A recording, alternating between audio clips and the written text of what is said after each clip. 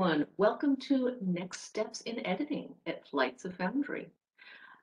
Before I introduce our fabulous panelists, I know you're all going to be very excited. I want to ask you to take your excited comments over to the Discord. It's at the Discord GG/Dream Foundry, and it's in the Houdini um, subcategory on the left there because we are in the Houdini room. And sometimes you're going to be able to see Houdini here behind me.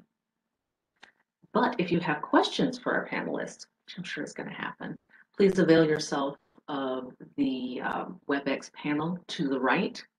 They call it chat. Just think of it as questions today. And I think that that's the main thing. We've only got 15 minutes, so I'd love to get started. I'm Laura Blackwell. I'm your moderator today. I am a writer as well as a copy editor. I'm the copy editor for the Deadlands, and I also copy edit novels freelance for some of the big four. And I co-host a weekly online speculative fiction reading series called The Story. And now I would like to welcome our panelists in the order they appear on my screen, because that's easy. So today we have Kate Maruyama, LD Lewis, a guest of honor, Leah Rambat, and Mia Tsai. Welcome. Please introduce yourselves. Hi, I'm Kate Maruyama, and for my first novel, Harrogate, was published by 47 North, where I got a really amazing developmental edit. My novella was published at a very small press here in LA, where I got a lovely developmental edit also. I have been edited beautifully by really tiny magazines with students editing. I've been edited in not the greatest way by very tiny magazines with students editing. And I've been edited with a very light touch from some pro mags. So. Wonderful. Elle, tell us a little about yourself. Hi, I'm Elle. Pronouns are she, her. I am kind of all over the place in terms of what I do in publishing. For the purposes of this panel, I am an editor, freelance for some of the big four, acquisitions for LeVar Burton Reads. Let me see, I'm a publisher currently, still for now, at Fireside Magazine. And I am also a writer and so have been published and edited kindly/harshly by others. That's a lot. That was hard to condense. I was trying to go through like my bio mentally and be like, okay, this is relevant and this is relevant, so that we're not here for like half an hour just going through the stuff I do. Thank you. Next. And Leah Rambat. Hi, I'm Leah Rambat. My pronouns are she, her. I'm a speculative fiction author and editor. I mostly work with indie authors, and I offer line developmental and copy editing services. Wonderful. Mia Tsai. Hey, I'm Mia, she, her. I am also an editor, surprise, and author. For the editing side, I wear almost every single hat. I copy edit, proofread, sensitivity read, and sometimes dev edit for Big Four, Big Four/Big Five, and smaller, like medium-sized publications. I am a submissions editor for Giganotosaurus, so it is me you'll be seeing in your inbox most likely. I also do, I have freelance, like a freelance editing job that, you know, I edit for indie clients, and I am also everything but the production editor for nonfiction. I work with my industry journal, and that's actually what I've been doing in the last couple of days, is doing nonfiction editing. Wow, we have a fabulous array of editing expertise on display. To help us sort of find our feet, I was hoping that I could get each of you to talk a little bit about what your first contact with a manuscript and its author might be. I know that several of you wear different hats, so maybe just pick one, come back in if you want to. Elle, could we start with you? Most of what I end up editing is submissions based. I will either be hit up on my website that I should probably update, and take on freelance projects from there. Novellas that come into me for consideration at Tor.com. I will kind of pick through those. Um, Let me see. For Lavar's podcast, those things I kind of source separately from various lists, reviewers I trust, things I just kind of catch in the wild. Um, we don't there That's not so much editing as it is acquisitions, which is part of what a lot of editors do. Mhm. Um, because editors, there's a lot of overlap into other departments as well. Um, Mostly submissions though. So the more polished you are, the less of my time that ends up having to be wasted. Uh, the higher on my to-do list you actually end up. Excellent. Leah, tell us a little about your first contact with a manuscript and its writer. Sure. So since I work mainly with indie authors, usually they contact me directly, either through my website, or if it's a referral, then usually the person who referred me offers up my email address. And then we usually start a conversation about what the author's plans are for their manuscript, what it's about. And then sometimes I always offer to do a sample edit just to see if we're a good fit, because you always want to make sure that the editor that you're working with kind of shares your vision for the story and that they're going to serve you and the story well. And there was one time where I got a client on referral, and they didn't want to do, or they didn't need to do a sample edit. They were just like, yeah, we'll work together, let's do it. So that was interesting, first time that ever happened to me. But that's it for me. Nice. Mia. I'll come from the other side of this in copy editing and proofreading, and even sometimes with contract dev editing.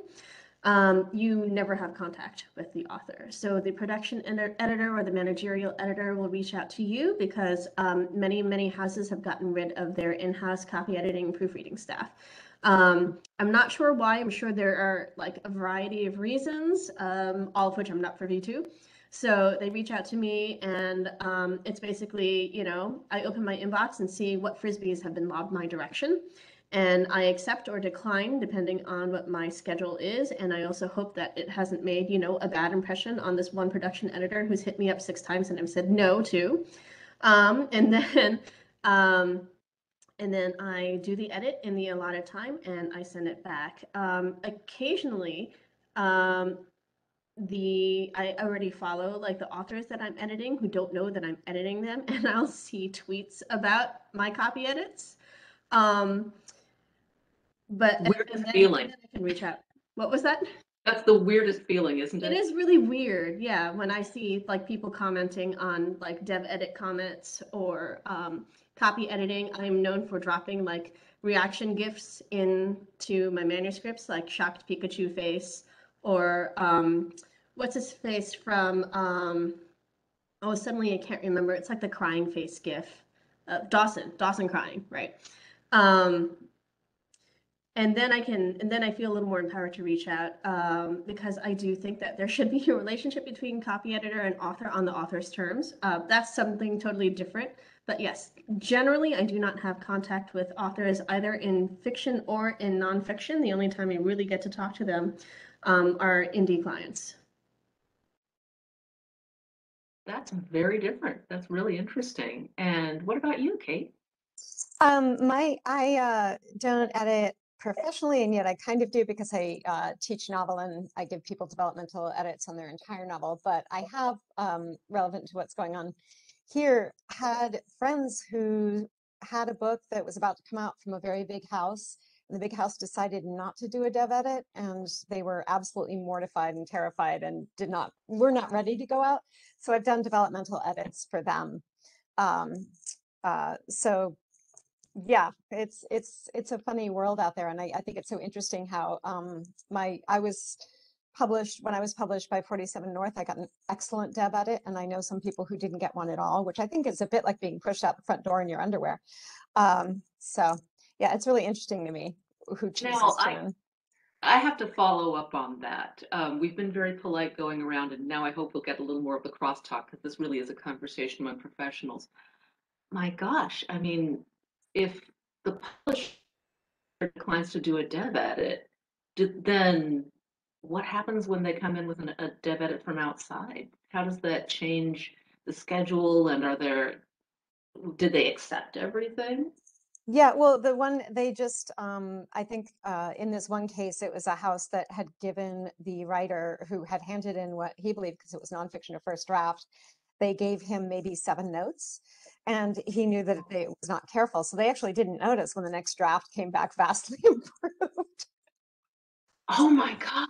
Yeah, it's so yeah, I would recommend all writers like really take care of yourselves. If you feel like you're not getting a very in-depth edit, go to a friend or hire someone, because yeah, I've never been edited in a way, with one exception, that makes something worse. You know?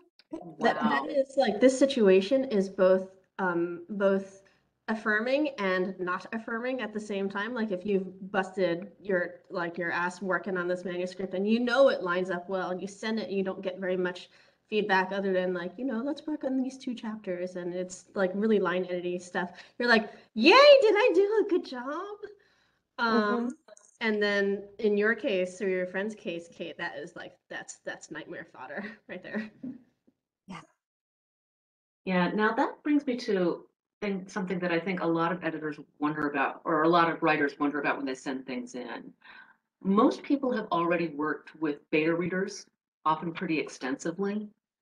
So sometimes there isn't a great understanding of what the difference is there. Kate, would you like to start us off with that? Yeah, I mean, I think the best example is Harrogate, because I had beta readers for that, and then my agent did some very deep edits, but he had seen it at very early stages. So when I got to my dev editor, there was some stuff that had, if you knew the novel intimately, there was stuff you recognized if you knew the characters instantly. And the developmental editor was like, I really don't like this character until about page 70. And I was like, ooh, that's a thing. And there were things that he as a first reader misconstrued, which was very valuable to me because I was able to go through and shore that up. I'm not sure that Oh, answers. Yeah. no, it does. I just think that the distinction isn't always clear to people who don't work extensively in the industry, especially on the inside in Beta editing. readers are my friends with whom I exchange manuscripts, and they Mhm. read and give their feedback, and their feedback is super varied. I go to one person because his feedback is super quirky all the time and it makes me see my novel in a new way. I go to another because she reads it as if it's the most exciting thing she's just bought, and her reactions and she'll get to a page where she's like, I'm not with that person anymore. No, that Mhm. reaction is super valuable. The developmental editor is usually hired by the press to go into the book deeply and to shore it up and make sure it's stronger and doing everything it needs to. Mhm. Um, Anyone else have thoughts on that? Because I think that there's a big difference, but I just don't think it's always visible from the writer side. Okay. Big difference in what Well, I'm writing stuff down beta, because I have a well, terrible a beta reader and an memory. editor both do some of the same things, Yeah. but I think the perspective's so different. And I think that there's a lot more going on the editorial side than a lot of writers know.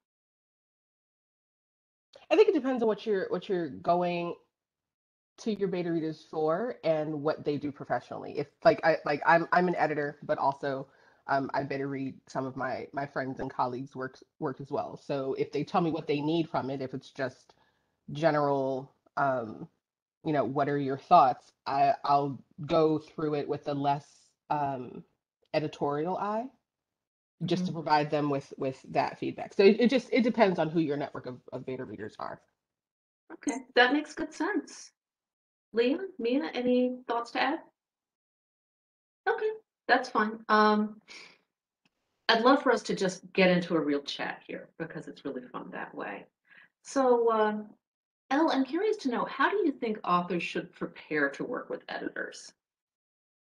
Um, be uh, mentally and emotionally prepared Mhm. to have your work um, kind of assessed by someone who is not you and who is not necessarily your friend.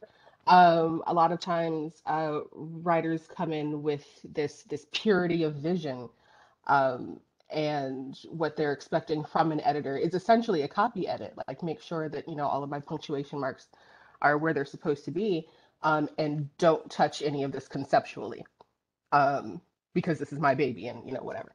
Um, I get a lot of um, I want to say about 60-70% of the work that I get from freelance editorial, things that are in need of dev edits or whatever, people are not prepared in that way for that. And so, as an editor, um, you should be able to read that about the people whose work um, you're editing. There's a lot of care and sometimes hand holding that has to go into walking them through the experience, especially if they've never used a professional editor before, or if sometimes they've gone over the work themselves with what they're satisfied as like an editorial level, and it's not because they don't have like that formal experience. um, so it's not just care of the manuscript, but you want to make sure that you're working with an editor who is open to questions, who's also open to feedback if there's, a communication issue. Um, you want to make sure that respect of both the author and the work are kind of central. So if you are looking for a developmental editor or a line editor or a copy editor or whatever, I often find that going on social media and just seeing what the personality type of the editor is, if they have that type of stuff available. Social media, it's a super, casual space, obviously, and you kind of get a sense for, is this person, um, going to take care of me and my work. Mhm. Um, that's probably all I have there. Did I answer the question? I think so, but there Cool. may be other answers as well. Leah, do you have another perspective to add? Well, I kind of just wanted to add to what has already said about making sure that with indie authors, they do come in sometimes not knowing exactly what kind of edit they need, or like kind of the scope of it, like how in depth you need to go with it. And that's kind of why I like having the sample edit, because in addition to seeing if you're a good fit, it kind of just helps you see from the editor's side what kind of edit should be done with the work or what needs to happen. And then you can like make that suggestion to the author, and then they can do with it what they will.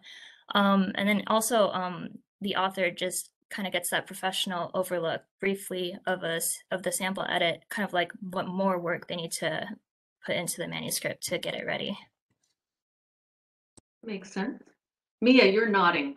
Yes. I was gonna jump off what Elle was saying too, with regards to like how do you prepare to be edited, right? And I think in many cases on the author side, make sure you have a support group to vent to. That's so critical for writers. Like writing is emotional. We're extremely emotional people, and we need to be able to vent, and not to the editor who is working on your manuscript. On the editorial side, I would love for more clients to understand that it's not a value judgment on the work, right? I did not approach this work emotionally, and this is as clear-eyed as I can make it, an assessment of what you're doing over there. So I can liken it to like, my car breaks down, I bring it to a mechanic. The mechanic's not going to refuse to fix my car because of a typo. Like, because my mats are dirty, the mechanic has decided that they hate my car. Like, that's not how it works, and that's not how editorial works either. Um, I do want to say that I feel very strongly that all of us in this panel edit quite differently from traditional, like old school big five editors who are well known for being temperamental. or extremely judgmental and very mean in their editorial comments. So that's a different perspective from how all of us work here. Agreed. And just to be clear, when you said you need that the writer needs a support group to vent to, you're not talking about Twitter, right? That's right. Okay. What happens in the support group stays in the support group, and the support group is not Twitter. Okay. I think that that's a really good lesson. I think there's the one I would advise writers to understand when they go in that your book probably needs to change, that this outside view is really beneficial, and that a professional editor knows what they're doing. So rather than going through very slowly and reacting to each comment, read them all at once, go to bed, get up in the morning, and then start to work your way through. And that horrible feeling of dread that you have when you have all those notes sitting here actually does sort of, and I've learned this about myself, like there's one place I have no resistance when I'm writing, but in editing, I always have this. I know when I start the process of making changes, it actually becomes a really lovely, amazing experience. And it's super valuable to have someone who went into your book, sees your book, notices your characters, and has notes as if it's just a beautiful experience. Like I always end up like falling in love with my editors because of just, wow, somebody like acknowledged my work, they know it's good, and or well, obviously if it's going to be published, but they have ideas for making it better. It's a really good experience if you let it. You just have to get over that initial dread. That makes a lot of sense. I tell my clients sometimes, like in their once I deliver the edit letter and the annotated manuscript, I think I'm just going to like append this to every single editorial email now. That like, please take 24 hours to yourself, and please do not reply to me before that 24-hour time is up. For me personally, I need anywhere from 28 to 48 hours, or like an entire week where I just cry to myself. I need a week. Like that's my whole thing. I have screamed and wailed and gnashed teeth over a couple of editorial letters I've gotten. So definitely understand if you need to take some time to kind of look at the feedback. But also with that, I think authors should be aware that you have power in the editorial process as well. You don't have to, even though like we're professional editors, you don't have to agree with every single thing that we put on your manuscript. So I think that there's a conversation to be had there about the power differential.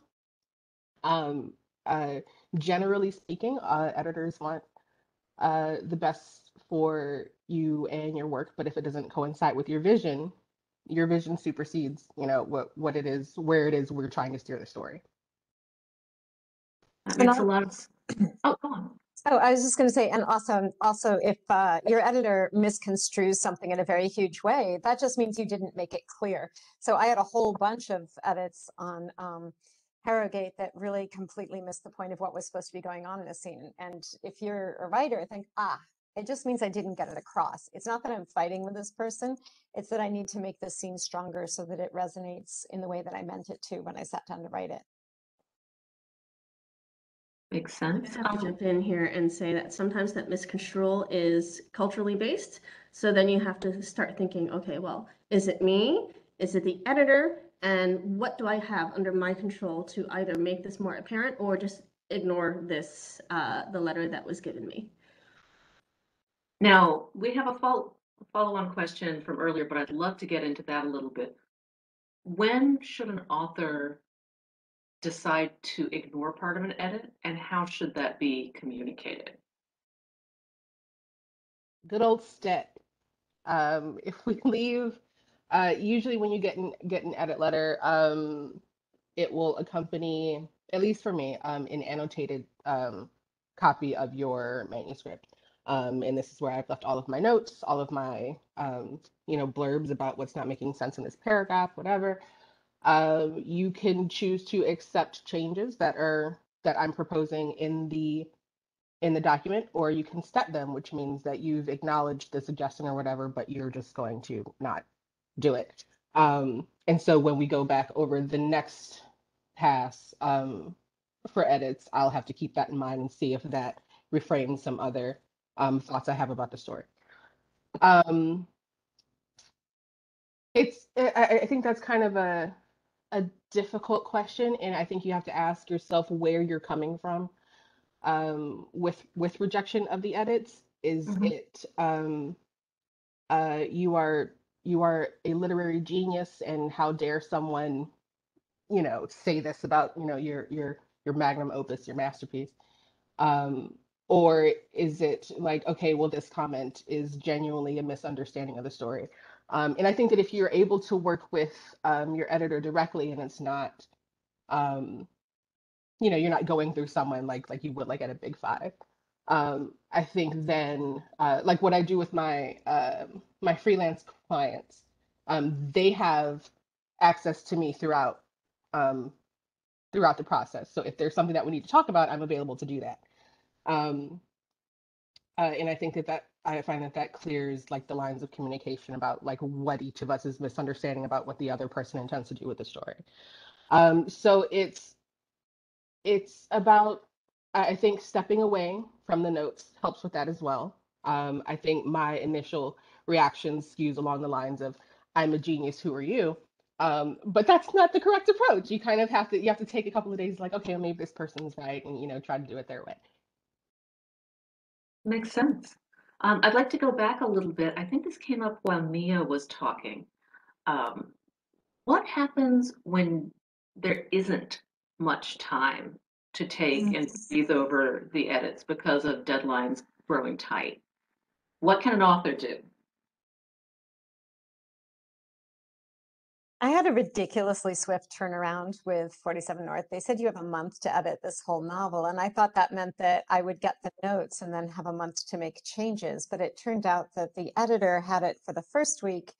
I got it for the second week. The editor had it for the third week, and I had one last week to finish everything. So it was nightmarish. My Oh child was very no. sick at the time, so that was hilarious. I would get up and have her puke in the bucket and then like get back down and continue editing. It was absolutely awful. So yeah, it was super fast. Um, but I think uh, fully immersing. In that case, it was very good because I did have I was able to have a conversation with the editor about certain things. And so like if I was totally lost, like this one scene, I was like, did you, and spoiler alert, did you not get that her soul was going to disappear? And he could say, no, didn't get it at all. And then I could be like, all right, well, I have to fix this. So we did have a conversation exchange. So that was very, very valuable. But yeah, there's sometimes a hard crunch time and you've just got to get in there and do what you can as swiftly as you can. I think that when we have such a tight turnaround for edits, as the author, you have to decide what's most important to you. Is the content most important, or does looking good become most important? And it is the content, and then you're going to have to rely on your team, depending on what kind of team your publisher has, to kind of step in and like go fill in the cracks and go like patch some walls or patch holes that are there. So it when I see some manuscripts come down in copy editing, sometimes I do see, okay, this must have been a very rushed edit because there's a lot more structurally that needs to be nudged. And so I will query the production editor or, just make note of things that are inconsistent, which is part of my job anyway, but like inconsistent in a way that should have been picked up in a dev edit. And then we just kind of keep going from there and hammer at it until it looks good enough. And also, if you do get that swift to turn around and you have your copy editor, I know you editors probably don't want to hear this, but you can change your sentences. So with my copy edit, I went through and I did change, and it drove them crazy. But, it was the last time I could sit down with my manuscript again. And they oddly enough gave me 2 weeks for the copy edit so I could spend some time.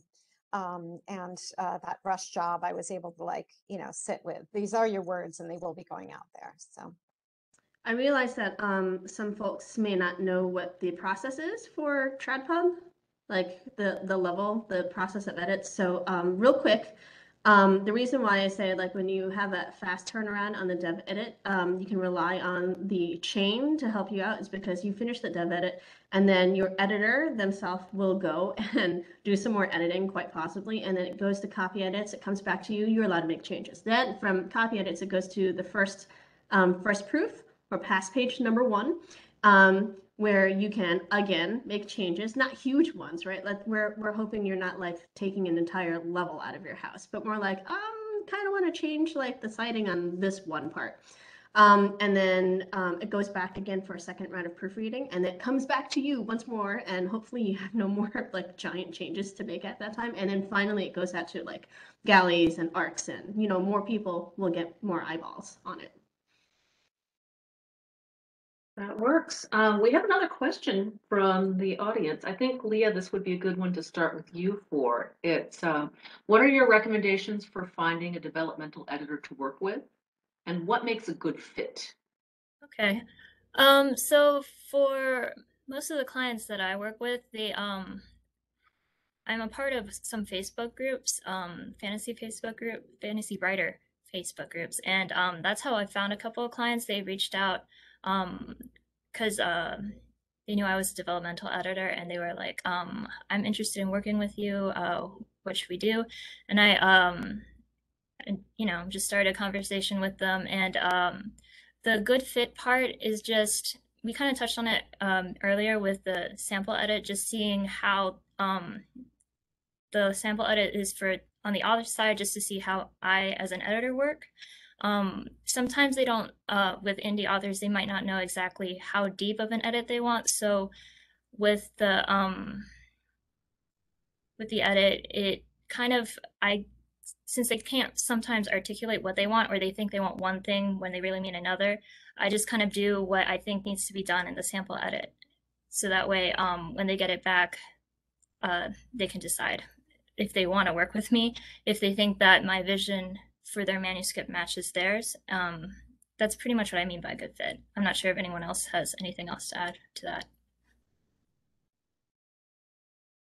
Mia, you contract directly with writers too, so I think that this might be a good one for you.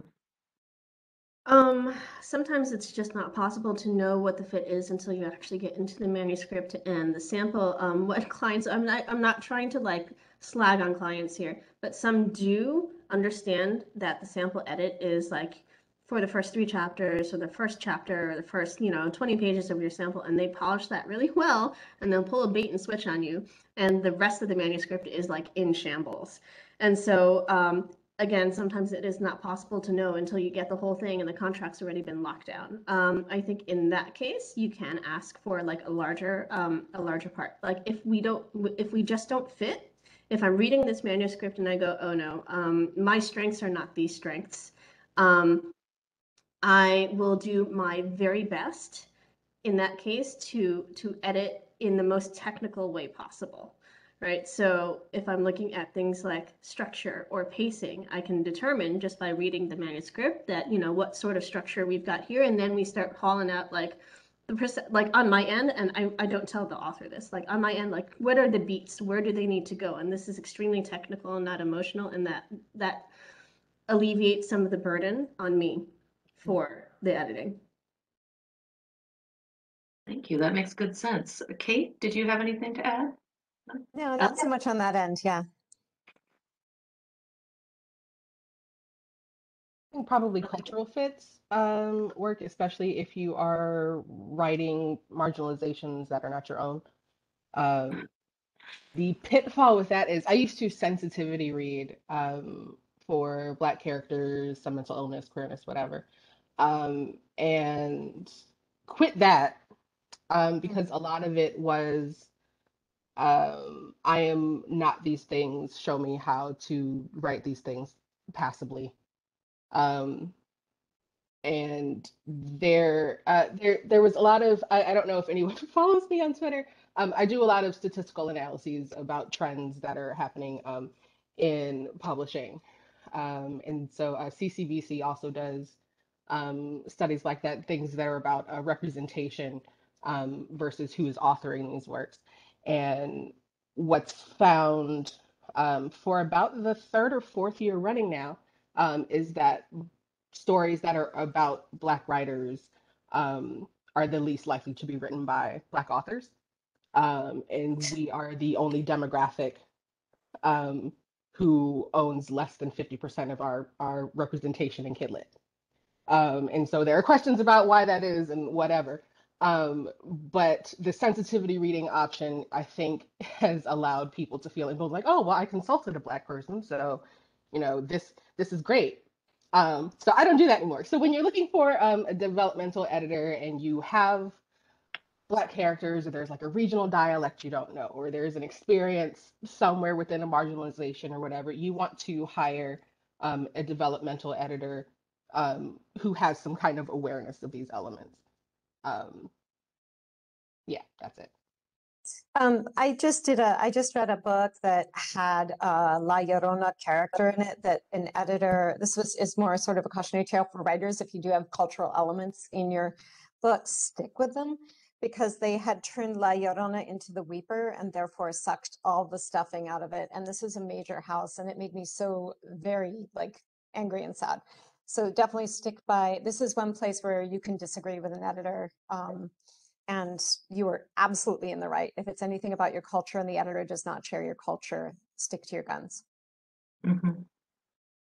I I will. also Oh, sorry. Go ahead, Leah. Sorry.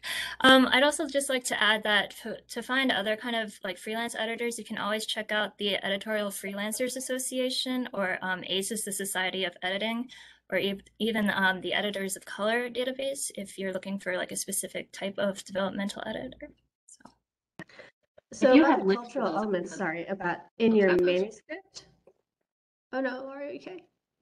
With regards to pushing back on edits that from an editor who doesn't understand the cultural aspect of your manuscript, I feel very strongly about like holding your ground over there, because this is something that you know very intimately as the person writing it.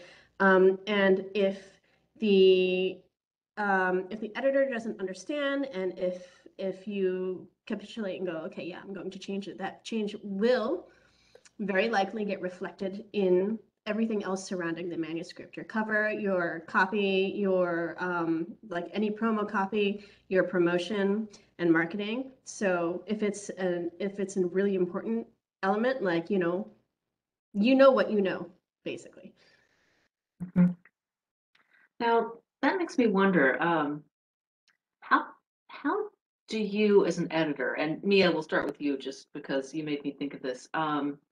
How do you balance what the author wants to say or the way they're saying it with what the publisher wants or what readers are going to want? Hmm.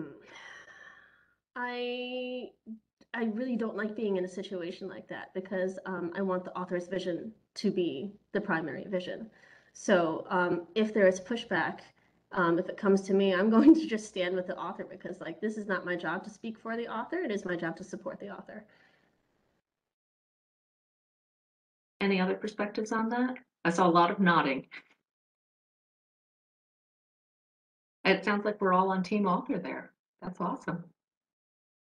And I'm curious, Elle, because you work in acquisitions, is that something that you find when you're acquiring, that you're taking Yes. stories that you can stand behind in some way? Yeah, it's again about power differential. I'm always going to err on the side of the person with the least power in the situation.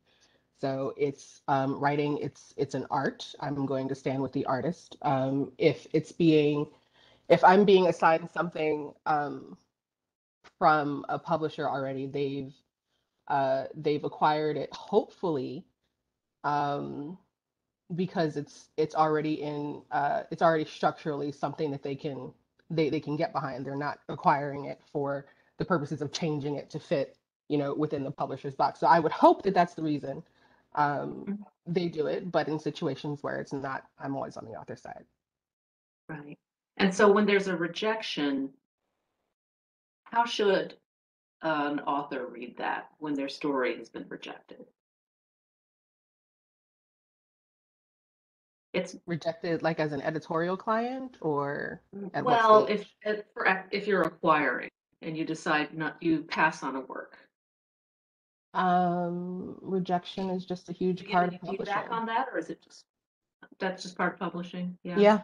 Um, you try to be there, for people as much as you can. At the end of the day, it's a profession.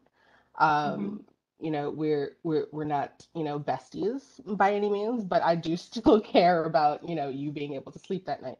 So if it's my job to deliver any rejections, it's going to be in the most compassionate way possible, without, overextending myself. Like you can't, everyone's not your baby. You can't take care of everyone all the time. And so if you are trying to get into publishing, just know that at any stage, no matter how big a name you become, you will, face rejections, and you have to be prepared to deal with that. I always tell my students a rejection means you just had your story read by a very cool editor. Lucky you. Just keep moving on. And you never know. And if it's a positive rejection, that's huge, because the next time you come out with a story that might be a better fit, they've already read you. So I'm going to take the slightly harder line than Elle took with regards to rejections. Yes, agreed. Rejection happens everywhere, all the time. Like I recommend being rejected at least like once a day, just to keep that muscle strong. The form rejections that come out from magazines and other short fic publications are a means, and like maybe authors don't know this, the form rejections are a means to protect the editorial team and also to protect the author, because writing is so subjective. What I think is not necessarily what the author thinks, and if we open a dialogue with feedback, which does also take time, if we open a dialogue with feedback, then that ends up taking away time from reading the rest of the submissions. When we take something on, we all have to feel really strongly about it. Like it is both a yes, I know exactly what to do with this piece, but also a yes, I'm super excited about this piece and I want to shout it out to everybody. and Excellent. also, if you do get a rejection with notes, that editor has taken time with you, and that is a huge, huge thing. People responding in a negative way to that kind of rejection really drives me nuts, because anyway, it's a good thing. Yeah, that's a lot more than just maybe it's good, but I really don't have time to tell you, which is really what a lot of form rejections are. I've told people before that that form rejection is like it's not a value judgment on your work. It is a vibe check you didn't pass. I've heard other people make this analogy. When you go to the bookstore, you walk by literally thousands of books, and not one of them catches your eye. I have been known to walk into a bookstore, do the circuit, and leave empty-handed. So that's basically like reading subs. They're all very good books. I'm very sure of that. Not that they didn't have the spark for me though. Checks out. We have another question from the audience. Kate, this might be a good one to start with you on. Margaret is asking, how well should a freelance editor understand your genre? That's really, I've actually only had experience of non-genre person reading genre through my beta reader. And that's always kind of a hilarious experience. Like, my friend said, "Yeah, I don't understand. Is she the wolf? And if she is, wasn't that murder? And is she going to get arrested?" There are things like that. So yeah, it is important that your freelance editor understands where you're coming from, because if there are people who have very realist minds and they don't read genre and they don't understand it, and that's okay. They're doing other things with their brains. But if they're not getting what you are at the heart of your story doing, then it's the wrong editor for you. I see a lot of nodding. Anyone have want to add to that or have an anecdote? When I see the nods and smiles, I figure someone's got a good story. All right, client confidentiality. I do have something to say about that, but I was going to punt it to Leah in case she wanted to say something first. Okay. All right, Nina, you're on then. So I think a freelance editor needs to have a foot in the genre, because it is not possible to edit for everything. So I've had literary fiction show up at my door, and I've had to shepherd it right out the door because that is not my strength. I read it, I enjoy it. That is not something I have approached analytically, so I would not be a good fit for that. So yes, contract a freelance editor who does read widely and deeply and is up to date in the genre that you are writing in. Excellent. And it's interesting hearing all this come up because you're all writers with substantial credits as well. So how would you say that being a writer working in this field informs your work as an editor in this field? Elle, I'd love to hear from you to start. I think it's very useful in terms of figuring out how to communicate directly with authors. You, as an author, you kind of know um, uh, precisely how much ego stroking needs to happen during the editorial process in order to keep anybody from losing it. Um, um, I think too. Let me see. Most of just about everything I edit is spec fic. And so all of my, I think all but maybe two of my freelance clients have been spec fic. It's been interesting to develop other people's speculative works and not kind of fold elements of what I read into my own writing. Which is one of the reasons, like I mainly read nonfiction or whatever for world building purposes or whatever. I find it difficult to read SFF entirely as an SFF writer because I don't want my work to become derivative. I don't want to accidentally or subconsciously, borrow things from other texts. Um, so it's been great for growing my community. Like a lot of the clients I end up taking on end up in a social space with me at some point. I don't know how that happens. Um, but I don't know. I enjoy it, I guess. Great. Leah, you're next up on my screen. I don't really have too much to add, though. I do find that while I'm editing clients, or just like right after I'm finished with the client, and I kind of get like a second wind on my own work, so that's always fun. Mia? I'm going to be the complete opposite and say that what I edit doesn't really have too much of an influence on what I write, like on a nuts and bolts level, because what I'm interested in is usually not what everybody else is interested in. So in terms of, like at every level of the house, from basement to attic, what I'm looking at for myself is a challenge to me. So I'm the only one who can rise to it, right? I will say that writing and reading, or reading a lot of genre, because I have a foot in romance also. So reading a lot of sci-fi, fantasy, and romance allows me to see what the trends are and like what the shapes, like what's congealing in our future. So I have a much better idea of, oh, like if you're concerned about saleability, like what is your hardest take on this? And I will tell them, okay, well, this is what I see from my little corner. I find Kate? editing feeds my writing because it's a part of the brain that ends up making my writing sort of better. I'm looking for the same stuff in my own work. When I find myself writing editorial notes, I'll be like, oh yeah, I wasn't doing that either. And so that's they feed each other in that way. That makes sense. We are closing in on time. Do any of you have any favorite resources, any books or podcasts or what have you on writing or editing craft?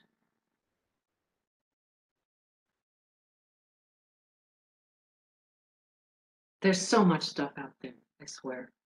Yeah, books about editing, not so much, but I do recommend for anybody writing a genre to get Wonder Book by Jeff Vandermeer, because there are ways that different writers talk about writing in there that are very useful to your own writing. Thank you. I don't have any particular favorite craft books because I'm notorious for starting craft books and never finishing craft books. I'm so sorry, Ursula K. Le Guin. I do recommend editing others to increase your own chops. Read for others, send others critique and feedback, and just try to keep a steady stream, even if it's a small stream of writing coming toward you instead of out. Will you write that book, Mia? Because editing others, I honestly wrote it down. I thought you were naming a book, so Oh my gosh, no. get on that. Do you mean Yeah, there's a Ursula's, market now. Ursula's book? Well, in closing, I'd like to know what you love most about working on a manuscript with a writer. Elle, what would you say you love the most about working on a manuscript as an editor? Being able to kind of get lost in worlds that I didn't write, in kind of shaping these things for wherever they end up. my editorial approach is always to feed whatever it is the author's goal is. Sometimes it's trad pub, sometimes it's, you know, making sure things are structurally sound, so it's not like a self pub flop or something. But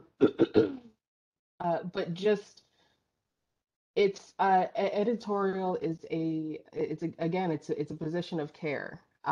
This can be a callous industry, and so people being able to trust me with their work in order to, you know, make it into something they're proud of at the very least, I think is probably my favorite part.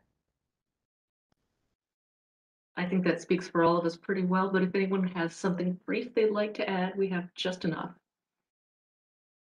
I like the puzzle of editing, making everything fit together according to the author's vision, and then being a guidepost for the author when they go onto revision. I love seeing something that the author didn't know they were doing that is so amazing. Getting up inside there and saying, you just did a thing here. And often they are absolutely stunned that it happened. Wonderful.